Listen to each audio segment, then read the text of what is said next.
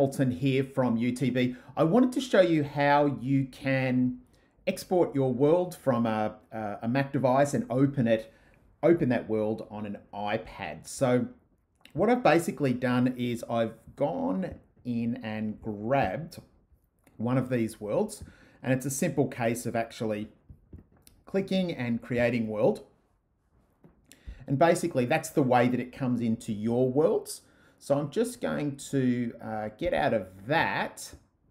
I'm just going to get out of that and go back to my worlds just so that you can see. So if I go back to save and exit, and we'll save and exit that one. And if I go into my worlds, you'll see it's sitting there. So if I grab Fantastic Mr. Fox and I go to settings, I can now go down the bottom and it gives me an opportunity to export my world. So if I call this Mr. Fox, I'm just going to do version 1 in case I've got another one. If I save that to my desktop, there's a couple of ways we can actually do it. So if I just minimize that for a second, you can see here I've got that file there. Now it's really, really easy to use. If you're on a Mac and you're going to iPad, you can very quickly airdrop that to your device, say your iPad. But the key is making sure that you've logged into your Microsoft app and it's on the screen for it to actually open that world. So I'm going to show you now. I'm going to jump over to my iPad and show you how to do it. The other way is you could actually go to something like Google Drive, for example. So I might just drag that in so I can show you both versions. If I drag that NC World file, that Microsoft World file over, and you can see it's taking a little while to upload, I will now show you on the iPad what you need to do. There's a little trick to it, so bear with me, everyone. So I'm now on my iPad, and if I try to airdrop that over, as long as I've logged in and I'm on this page, it should work. So if I airdrop that over to my iPad now, it should give me an option of actually just importing it straight away.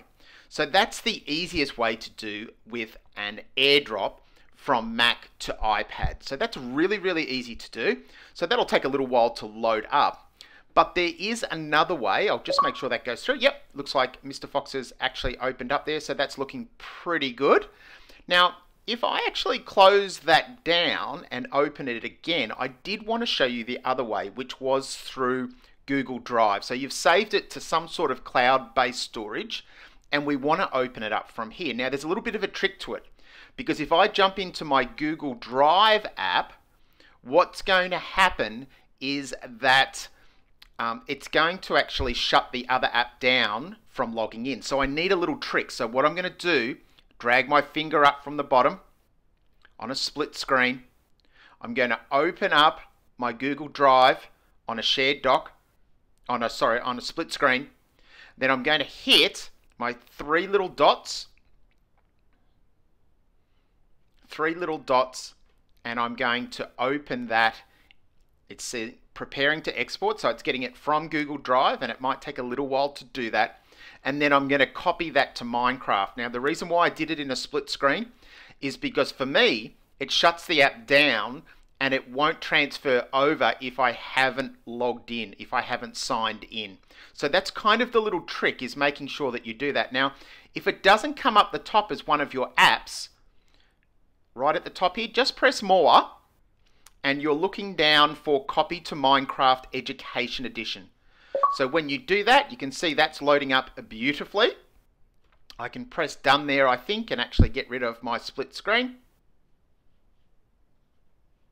And as that's going, you can see that's opened up beautifully. So there's a couple of ways that'll work with Google Drive and Dropbox and a range of different things, but that's just one way of getting your Minecraft world exported as a Minecraft world and over to your iPad. Paul Hamilton here from UTB, signing off.